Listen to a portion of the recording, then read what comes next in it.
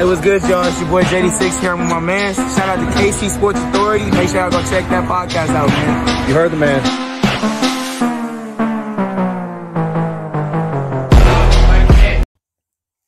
And welcome into the KC Sports Authority podcast. I am your host, Keegan Russell. You can find our podcast over on Spotify and on YouTube. And if you're watching right here on YouTube, go ahead and do us a quick favor, hit that subscribe button. We are on our way to 500 subscribers here on YouTube, and we're getting very close. So shout out to all of our listeners and subscribers that we've had so far. You guys have been fantastic. We've picked up about 60 subscribers in the last week and now are over 350. So thank you guys so much for the support you've been giving us. Hope we can continue to earn that support from you. And if you're new to the show, welcome. Hopefully you guys enjoy all the content we've been doing, whether it's KU, Chiefs, Royals, NBA, NFL, whatever it is we cover. We hope you guys enjoy what we talk about. So if you can, hit that subscribe button real quick here. If you're listening on Spotify, go ahead and follow and like the podcast on there as well. You can also check all of our other content out over on Instagram, TikTok, Facebook, and Twitter at KCSA Pod. All right, well, in today's episode, it might be early February, but baseball season is on the horizon. And I had the pleasure and the opportunity to sit down and speak with the head baseball coach of the University of Kansas Jayhawks, Dan Fitzgerald. Coach Fitz is entering the second season with this program. For those of you that paid attention last year, they had a pretty solid season in his first year here, and they're looking forward to year two under his regime, getting started here with their first games coming up here February 16th down in Texas, and then their first homestand up here in Lawrence the weekend of March 1st. So I had a great time sitting down with him, talking all things baseball from the season last year to the team we have this upcoming year. Went through expectations, predictions, some of the players to look out for, and all that. So I hope you guys enjoy the conversation that I had with him. He's a fantastic guy. You can already tell that he bleeds crimson and blue. Fantastic hire again by Travis Goff and company in this athletic program. KU athletics is a lot of fun, and this is another guy that screams excellent leadership, a guy that's very bought into the development of this program. So I hope you guys really enjoy it. So without further ado, here is my conversation with head baseball coach of the Kansas Jayhawks, Dan Fitzgerald. All right, Jayhawk fans, I am now joined by the head coach of your Kansas Jayhawks baseball team, Dan Fitzgerald. Coach, it's a pleasure to have you on the podcast. Thanks for joining me today. How are you doing? I'm good, Keegan. How are you doing, man? Thanks for having me. Fantastic. So we're getting ready to start baseball season. The weather's been starting to warm up a bit. I know it's early February, but man, you guys have first pitch in like 2 weeks. How's everybody feeling over there with baseball season on the horizon? We're good. We're healthy. We are outside. We are ready to go. This is a long buildup when you think about, you go through an entire summer recruiting, you jump into the fall, it's an extensive fall practice, and then you've got a long winter of some really important time, though, for pitchers to get ready and position players to heal up and make some gains in the weight room. And then you come back in January and start at it, and it's all kind of with that mid-February date in mind. So we're approaching on it. We're ready for it, and you can't wait to get going.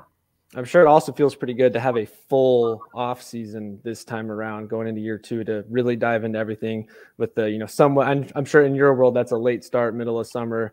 Have to really jump on recruiting quick. And of course, you guys did pretty solid there first year. But before we get into the team, just want to real quick, just see how you and the family are doing with the move to Lawrence, how you guys have been enjoying your time here, maybe any adjustments that's been difficult or easy. What's the process been like for you guys? It's been great. My wife and I have 3 boys, and they, have jumped headfirst into being Jayhawks. And I think we've come to Lawrence at such a special time of football being really good, basketball, of course, being basketball, and then really all of our other sports are just thriving. So we're in a great time to be a Jayhawk, and Lawrence has been phenomenal. Our middle son has autism, and Lawrence special ed is incredible. One thing that people don't talk about enough is that KU has the #1 undergrad special ed degree in the country, and I think the trickle down into the community is really special. And so, for Max to be in such an awesome, thriving academic environment with people who are really talented and really just amazing people has been great. And then Will and Ben are trying to become, 2-sport Jayhawks, playing basketball and baseball. And, they come from a great basketball pedigree. I played when I was 5 and then finished up when I was 6. So, I'm sure they've got a great basketball future ahead. No, but we're having fun, man. It's been great. I'm from Minneapolis. Kelly's from Chicago, so we're a little bit closer to our roots. Yeah. Do you guys have any favorite spots around town you guys like to enjoy going to? Oh man, there are a ton of them. My boys would say Silas and Maddie's before before all else. That's their number one spot, and we have certainly spent plenty of time there. So that's kind of one of those unique, awesome. Our first day here for the press conference, it was about 8,000 degrees, and that night we went to Silas and Maddie's, and it's been a staple ever since. Yeah, absolutely. It's a Lawrence classic. Well, let's talk some baseball, of course. Want to start first with just go back to last year, first year with the program, first year here in Lawrence. You've said in many press conferences before that you've driven all around Kansas. You've been through Lawrence before, but now you're here. You're establishing some roots to build a long-term program. First year, I'm sure coaches always have high expectations no matter the change of scenery. So you guys probably came in with your own expectations. But I think from the fan base, it's always we want to see the new program, see the new guys come in, establish a new culture, kind of lay out the vision of the program, and then just kind of see some development throughout the year. So you guys go 25-32 to finish off the first year, which I don't know where that sat really for you guys expectation-wise, but I think from the fan base, we're not used to having the traditional high-powered baseball team out here in Lawrence, like some other programs that either you've been to in the past or around the country. So just kind of take me through last year. Obviously, you had a bright spot with a young freshman in Cody. He had a fantastic year, one of the best freshmen, not just in the Big 12, but across the country. But just kind of take me through year one. What were some of the takeaways, the lessons you guys learned, some of the building blocks of this foundation we're building to see this program develop?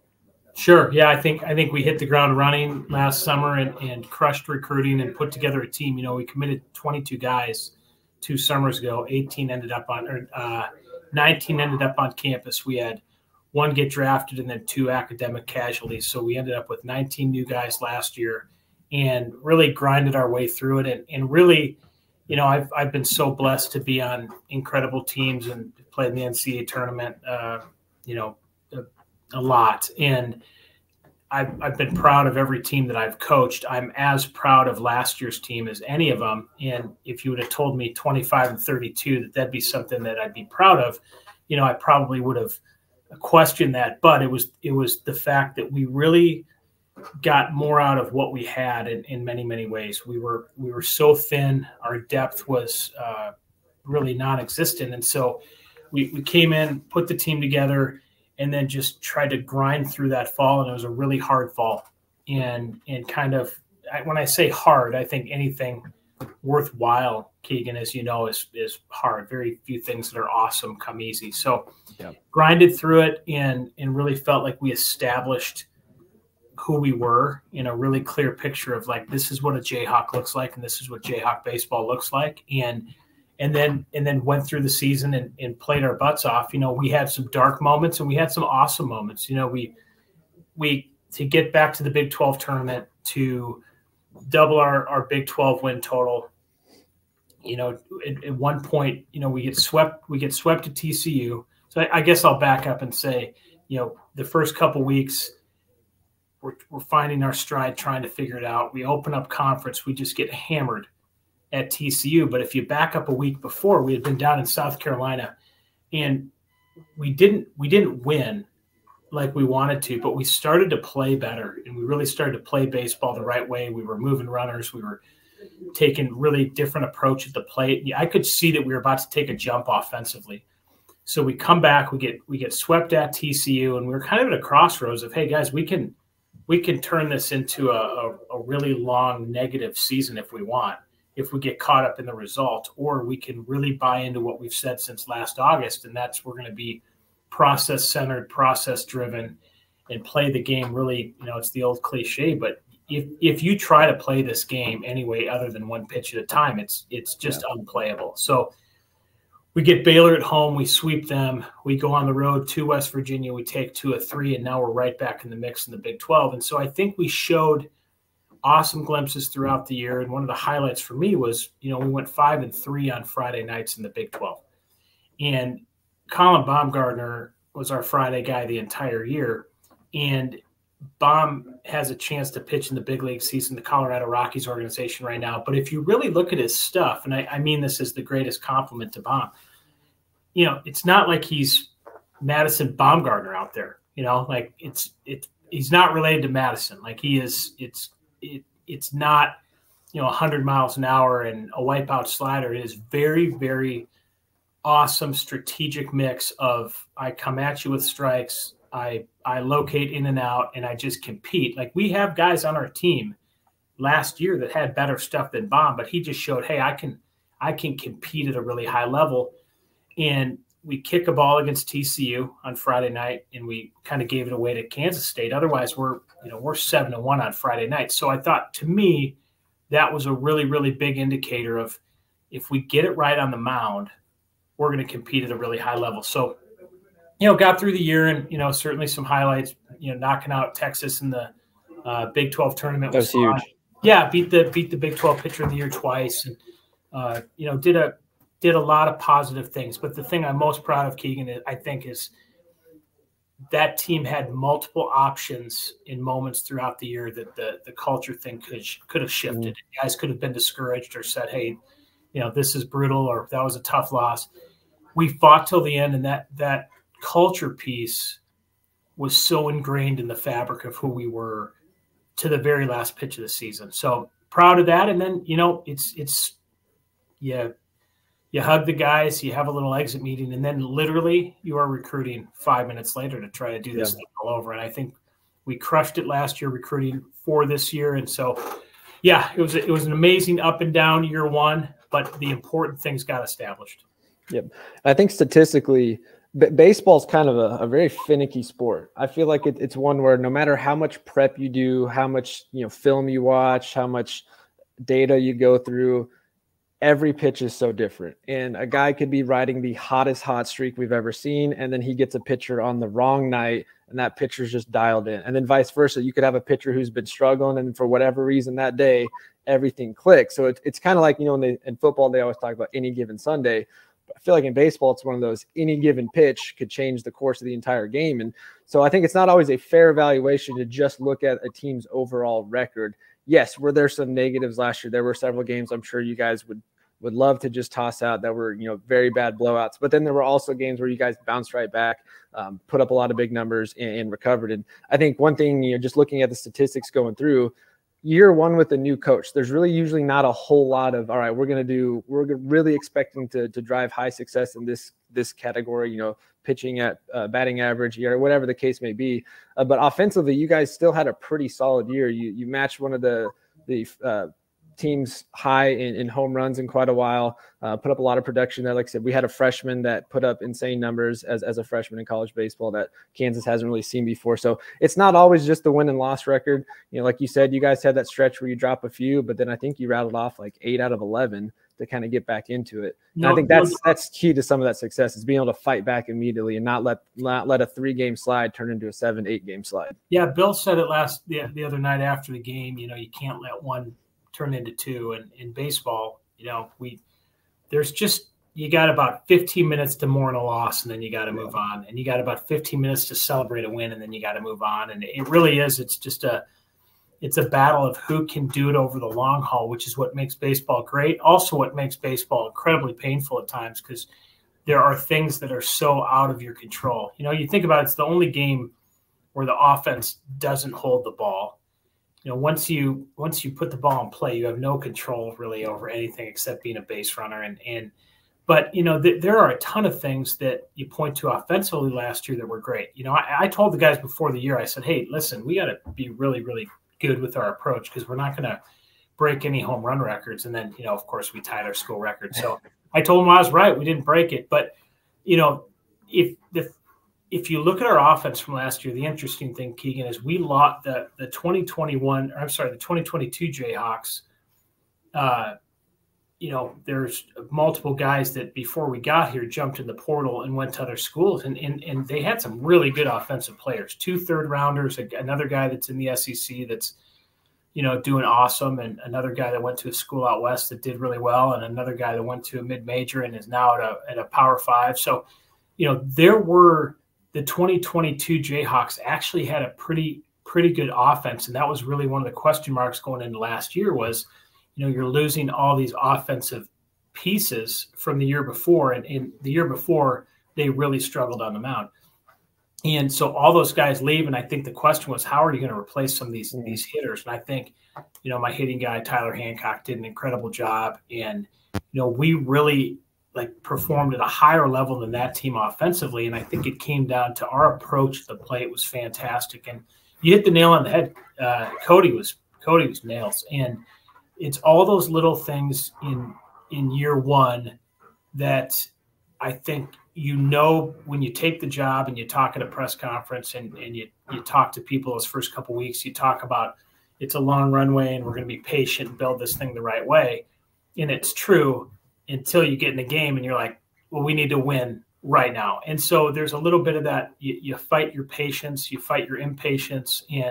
But overall, I'd like to change some of the outcomes of some of the games, but I liked the process 90% of the time. But put it this way, Keegan, if we have the same process this year, the same mindset, the same intent, the same compete, that record looks very different. It's actually where I was going to go next is that process coming into year two with a full off season under your belt. You've had two really, really strong JUCO classes coming in and hitting the high school recruiting as well. Actually, this is, I think, 2 years back to back now of one of the top JUCO classes in college baseball, which is impressive. And in this dynamic, the way of the transfer portal, NIL, I know every coach would love to just get strong high school talent and develop, but you still got to be able to get those guys that are performing other places and bring them give them a shot here. But as we're looking at the process coming into year two, you've had a huge upperclassmen depart. You've got a great core of returning guys. What is there anything different about the process coming into this year as you guys prep for a first season? Expectations, maybe on your end haven't changed, but expectations to the fan base might change now that we've seen a full year. But what is the process for you guys coming into this second year? What might look different or what might look more the same? Well, hopefully the style of play in terms of the intensity, the focus, the I talk all the time to the guys about, how do you play humble and confident at the same time? And, there's a huge difference between arrogance and pride and humility and that selflessness. And so I think when you can play for your team, certainly an individualized thing in so many ways, but when you're doing it for your team and willing to give up your at bat and not worried about your batting average or, not worried about, playing first base instead of second or second base instead of short, that you really just want the good of the team and whatever that takes. I think hopefully we look like that again, because I think we modeled a lot of that last year. What we didn't model at times last year was, frankly, the depth and the ability to sustain a guy getting banged up and then being able to bounce back from it. And that's not the player's fault. That's just a depth thing. So I think when you look at last year, you've got Jackson Klein goes down, Collier Cranford goes down, and guys jumped in and competed. They weren't at the same level. So I think part of how the process looks different this year is we have legitimate competition at every spot. Like I know, we're all guilty of coach speak and given the pat answer. I legit don't know what our lineup is. I don't know what our rotation is. In fact, right after this, we've got a staff meeting where, we're kind of go through pitching roles and how we'd map out our first couple games. If we're up 5 in the third, if we're down 5 in the third, if we have to go to the pen early versus late. And we've got options this year other than, okay, when Baum comes out, we put Trumper in. And then Saturday, how do we get through it to get back to being able to put Trumper in the game? And so I think the process is, all right, my expectations haven't changed since, I started this thing 20-some years ago. No, I take that back. I think there have been different points in my career where I've had to mature that process to, I used to live and die with every win and every loss. A long time ago, somewhere in the middle of my career, I said, this is going to be awfully miserable if I try to live life like this. So to me, I'm not worried about anything really past today. We'll get tomorrow's practice mapped out at some point today, and then that's really as far as I'll allow my brain to go. I think the trickle down to the team then is that the guys know, hey, our focus is on winning our opening Friday night, then get ready for Saturday. But we're not going to take on the whole weekend right now. And so I think the compete factor, the intensity, the intangible, the take the extra base, dive to make a play, put your body on the line to make a play, that's going to be the same. I think the difference is, okay, we've got guys that have modeled it for a year. And, Keegan, an interesting point in a rebuild, and I think we've seen this with Lance's team, you certainly see it. Bill, I don't think Bill's ever rebuilding, but we just reload. But you see a guy like, DeJuan Harris now compared to what he was 2 years ago. He's always been really good, but now, it's just a totally different player. You see Kevin McCullough a year ago, this elite defender, and now he's elite defender and also scorer. You see Johnny Furphy 2 months ago compared to who he is now. There's a development cycle that happens. And for us, we had guys last year in our lineup who, frankly, in a different life cycle, they don't play because they get out of the blocks and they struggle. Well, we didn't have any other options. So the greatest example is Michael Brooks. Like Michael Brooks last year, at one point in the year, was in the tank. Like we're a couple weekends into Big 12 play. He is scuffling. And, he kind of gets through that scuffle and then has a huge second half, hits a ton of home runs, hits, dang near close to 400 in the second half, and ends up being, a big time player. That development thing is sometimes a benefit of having, zero depth, because those guys really, really get to play through the struggles. Mm-hmm. That changes when you have depth, because now there's just, if you're struggling, someone else gets a shot. And if they go off, you gotta keep working while you wait. So I think the foundational pieces, I know I have a really, really long answer, but the foundational pieces will never change. You and I will talk, Lord willing, in 10 years, and those things will be the same. How we do it, how we evolve, how guys handle that maturity. How does Cody handle being the guy versus a freshman that sneaks up on people? That's a question mark. Jake English last year got to kind of ease into the season behind Cole Elvis and became a great player in the second half. How does he handle all of a sudden, man, this guy's got power and we have to be careful here. And then how do the new guys, how does Ben Hartle jump in and play first base, catch, DH, jump in where I think those are all the question marks that we'll have every year. You mentioned a couple of names there, so let's talk a little bit about this year's ball club, especially for maybe some of the fans that aren't quite as in tune with the roster right now. Cody, like you said in your press conference last week, he's not going to surprise anybody this year. They've got a full year's worth of tape on him. He's going to see a little bit different pitching style. He's going to have a different type of game this year. So he might not have the same wow factor that he had last year bursting onto the scene. But for the fans that aren't quite as familiar with your ball club or just need a little bit more insight on some of these guys, who are some of the names this year that you feel like this team's really going to lean on and that the fans should start paying attention to now early before the season gets going? Sure. Well, I'll start with our young guys. We do have a couple freshmen who I really like.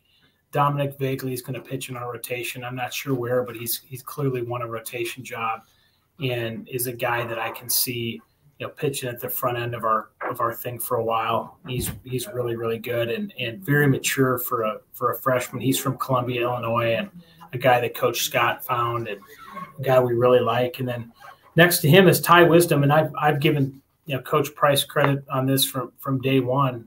When I got the job, I talked to Coach Price, and one of the first things he said was, you better get off the phone with me and call Ty Wisdom because that sucker can hit. He really can. He's been very impressive. He's playing second and first. I think he'll factor in DH and maybe a catcher down the line. Of course, everyone knows Cody. Some of the new guys in that junior class. Ethan Lanthier is a guy that we got out of St. Cloud State University, a Division II school. Just grew a ton his first 2 years and went up to the Cape and was an all-star and wanted to take his talents to the Power Five. And we were fortunate to get him. He grew up about 15 minutes from where I grew up. So there were all kinds of, people that we knew in common and we were able to make a good run at him, but big right-handed power arm and a guy we're excited about. And then another Minnesota guy by way of Minnesota State, Mankato, Evan Shaw, a lefty who was at Mankato State and ended up down at Cochise Junior College, which Mankato, Minnesota, and Douglas, Arizona are about as far opposite places in the world as you can be. So he's really worked hard to get here. And then another arm, Patrick Stites, big righty out of Peoria, Arizona, who went to Central Arizona College. We really like him. So a couple guys there that, I think have a chance to be really, really good on the mound. And then, we've got an interesting – we're old, 16 seniors. That's a lot. Yeah, 16 seniors / grad transfers / redshirt seniors, whatever you want to call them. But, Lenny Ashby, kid that we got out of the University of New Mexico, he was an Odessa College kid, really, really good. And really like him. Couple arms that we were able to get. Reese Dutton is a name that I think Jayhawk Nation is going to learn really fast. He won 10 games last year at USC Upstate, and will jump into our rotation in some way. And, Grant Adler, kind of in that same mold. Wichita State kid, was the newcomer of the year in the American last year. So really like him. And then two bats that I want to highlight, John Nett, for another D2 kid out of St. Cloud State who, I had seen play him multiple times up in the Northwoods League. And, he was such a good player and was a Northwoods League All-Star and again, wanted to take a shot at the Power Five and very fortunate to get him. He's a really tough, gritty center fielder that gives us a lot of depth. And then Ben Hartle has been not a surprise to us because we knew that he was really, really good. I think the surprise has been that he's literally lived up to the expectations and then some. He is big time catch and throw behind the plate, really balances with English so we don't have to catch Jake every minute. But Ben's a really good athlete, can play first, can play second, can play third, can certainly DH, and is a big time catcher. So, and we've got more, but those would be the guys I think that, off the top of my head really, really jump off the page. Go ahead. That was about half the roster. So that's got to be a good problem to have when you can name off half the roster as giving you a lot of potential. Yeah, I think that's one thing, I'm still getting familiar with myself with a lot of this team, but you do have a lot of versatility up and down this list, between a lot of balance between lefty and righties, guys that can play multiple positions. It's probably going to be some fun competition this year for you guys as coaches to see who's going to step up, who's going to develop at a quicker pace, and who's going to, just take that mantra on to be the guy this year. As we look at the season as a whole, first pitch coming up here in a couple of weeks, first homestand in about a month from now. What's kind of the message to the team this year as a group? What are the expectations for the season as far as what would consider the season a success? But what are you guys and your staff telling the guys this year as the one or two things that they need to really focus on to continue developing this program? Yeah, we spend a ton of time talking about just how we play the game, and I think there's a simplicity to, people talk about culture all the time, and side note, I grew up in Edina, Minnesota, and played for Hall of Fame high school hockey coach, and in one of the most storied programs, maybe the most storied, I won't even say maybe, I'll just say the most storied high school hockey program probably in the country. And it was funny because we didn't have to talk a whole lot about winning. It was just such a part. It was just from the time you were a kid, you watched the Hornets and you just kind of knew that that's what you're supposed to do. And I think we've got a little bit of that feel going on of, the guys know what we're about, and they know that above anything,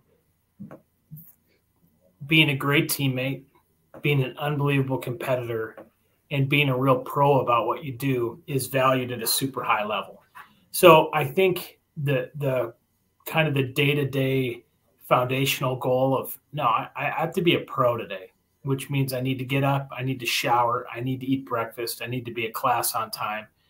And then I need to get to practice, get my body ready to go so that when it's my turn to go, I'm ready to perform because I'm competing for a job.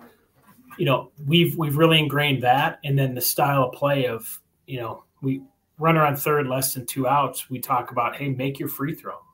It's just, you just hit a 350 hop ground ball to the shortstop at 12 miles an hour if you want. I don't care, but that run's got to score. Yeah. And then, likewise, you hit a double. That's like returning a kickoff past the 50. You're a couple plays away from being in the red zone. So for us, it's like, okay, well, you got to get the first down. You got to move them to third. Pitchers, you got to win the first 3 pitches at a really, really high level. Like we have got to be 1-2 way more than we're 2-1. And offensively, we've got to be a lot more 2-1 than we are 1-2. So I think we do a really good job of preparing the guys mentally in terms of, hey, your focus here is not like, and I've said this to them a bunch, mediocre players dream about having a great season. Good players, dream about having a good game. Elite, next level, competitive winners are only consumed with the next pitch. And so I am the worst in the world at the get up and, okay, guys, our goal is our first championship is the Big 12. And then the second one is the, conference tournament. And then it's the regional, and then it's the super. So we've got this many chances at rings. Like I can't get ahead like that. My brain doesn't work that way. It's very much, in the day. So, but I think there's an unspoken, and then a couple times a year I tell them, hey, okay, let's fast forward way ahead here and talk about what an Omaha team really looks like. Because people throw out Omaha all the time, but if you look at the teams that are there, well, what do? Well, they don't walk anyone. They don't strike out. They don't kick the ball around. They play really good situational baseball. And the bullpen oftentimes is the starting pitching is explosive, and most teams want the starting pitching to stay in because once you get to the back end, it's firepower. So, we talk about, okay, if we really want to be in that conversation, then this is what those teams look like. But then, I try to get them way off of that and say, okay, that's not even on our radar. Like we've got to play Illinois, Chicago in 10 days. And trust me, those guys are not going to be scared. Like those guys are ready, well coached, preparing, and trying to do the same thing we are. So, terrible answer, boring, didn't give any good sound bites on Omaha or whatever. But I really think it's the only way to function through a season without going nuts. The word that kept popping to my mind as you were going through that was discipline. Yes. I think it's always, you can see a great team, a great program, a great individual player.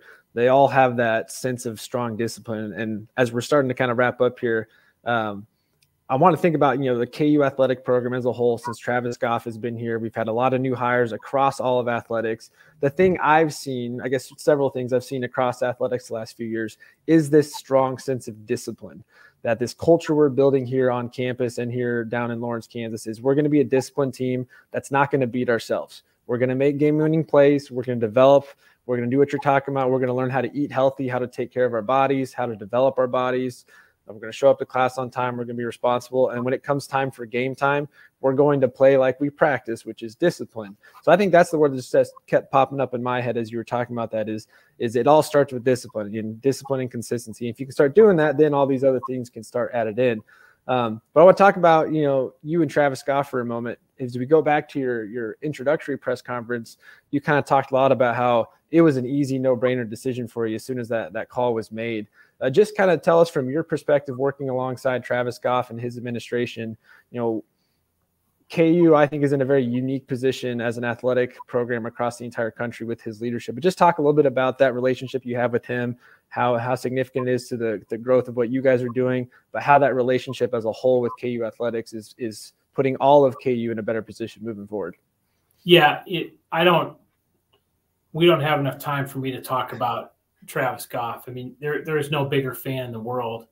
And I knew Kansas was a sleeping giant, but it's still, a sleeping giant with the wrong leadership is not a sleeping giant. So part of a massive, massive piece of what drew me here was Travis. And to put a percent on it, I don't know, but it was extremely high.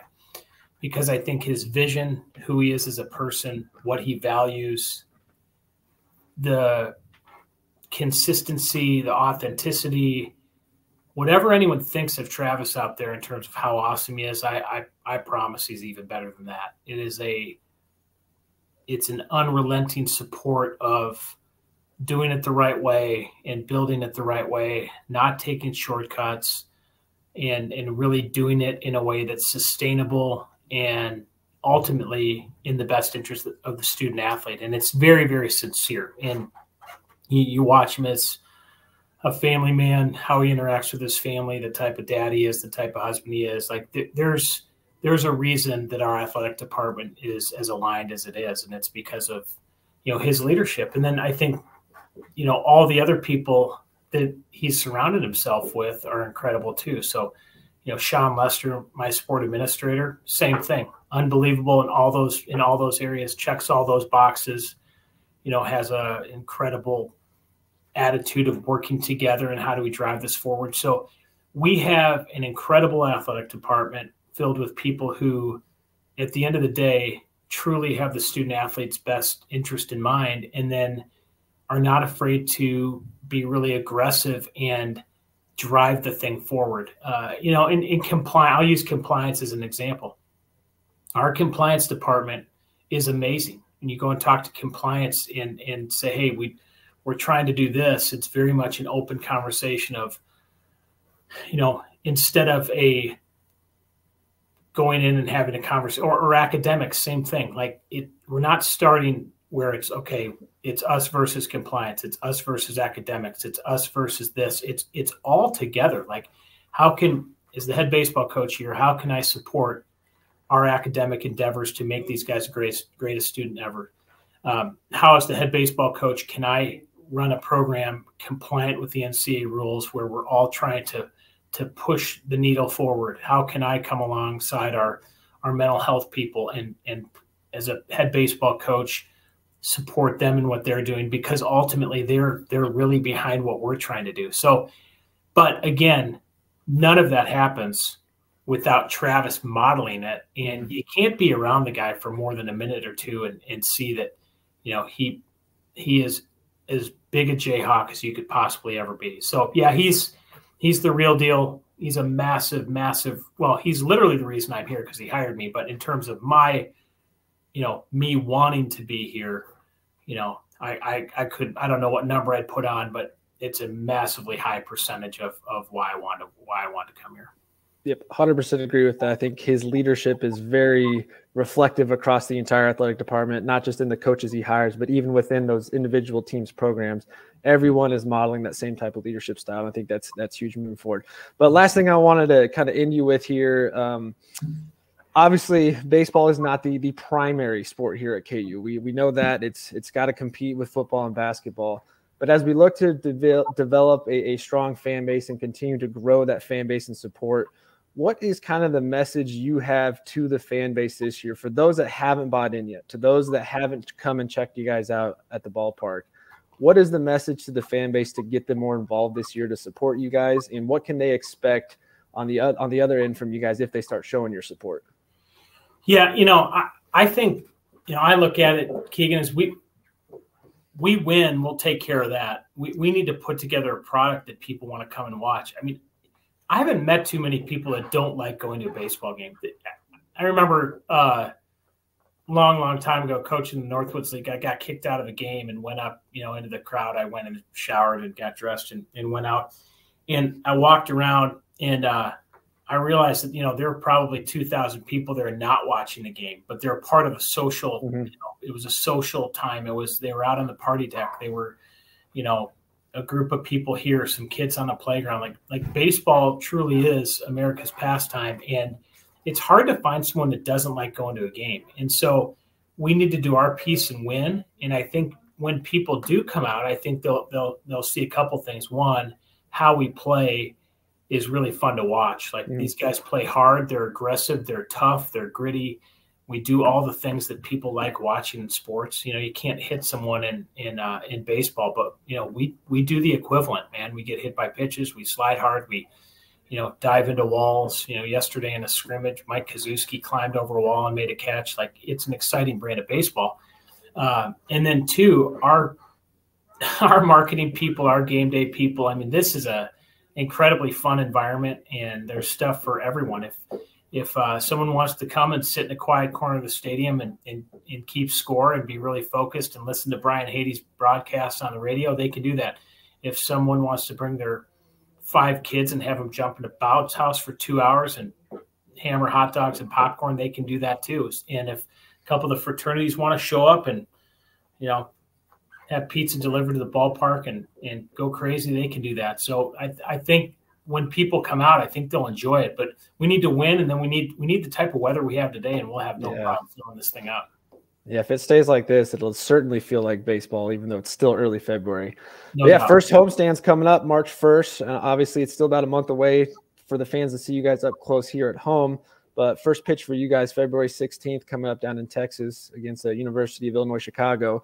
But Coach Fitzgerald, really appreciate you taking the time to join us today. I look forward to hopefully doing some more of these. I know there's so many baseball topics we didn't even get to touch today. Would love to get your thoughts later on the NIL, how that's affecting recruiting, talk about analytics and just how things have changed over your time coaching, get into the development side and all that. But we do really appreciate you taking the time to join me today on the podcast. And I hope Jayhawk fans, those of you that catch this later, go out and support them. That first homestand's coming up in a month.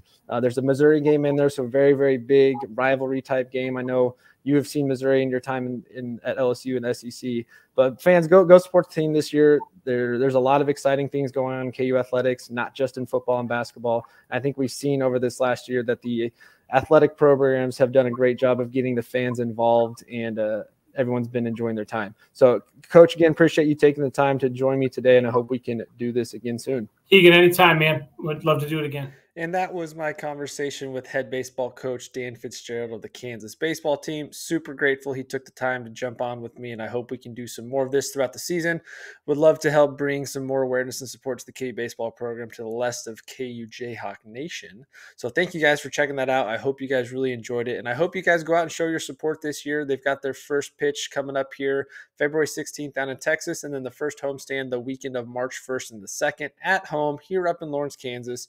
Friday, 3 o'clock is first pitch for that home slate. Hope you guys go out there and show them your support from day one. Would love to continue building the fan base for this program and hope it becomes another big staple of the athletic program here moving forward, because Dan and his coaching staff are great. There's a lot of fun players on this team, a lot of exciting things to go check out for KU baseball. So make sure you do your job and support them this year. Hope we can see you guys out there first pitch on opening day. Well, that's going to wrap things up for this episode. Again, if you haven't done so yet, go ahead and hit that subscribe button here on YouTube, because we've got tons of great stuff coming along the way. It is Super Bowl week, and we got plenty of Chiefs content coming this week. We're going to have an episode talking about the legacy of Patrick Mahomes, Andy Reid, anybody else on this team, assuming we win this weekend. Of course, we'll have our official game preview and predictions later on this week. CJ and I will also kick out a Super Bowl betting episode, just kind of give you some of our thoughts on how to bet the Super Bowl. So a lot of great stuff, still plenty of KU content, football, basketball. We got Royals baseball stuff coming up here soon with their spring training getting underway. So a lot happening, and you guys don't want to miss any of it. So go ahead and hit that subscribe button if you're watching here on YouTube. Help us get to 500 here over the next month or so. We are well on our way. If you hit us up on Twitter, Facebook, Instagram, and TikTok at KCSA Pod, we'd love to get some of your takes on the show. Let us know any of your thoughts, ideas you have about any of the teams we cover. Would love to interact with you guys more and more. And of course, if you're listening on Spotify, you can like and subscribe to the podcast there as well. Give us a 5-star review, share it with your friends. So appreciate you guys taking the time to check this one out. And as always, rock chalk, go Jayhawks, go Chiefs, all of it. Super Bowl weekend, baby. Let's go get a big dub this weekend. See you later.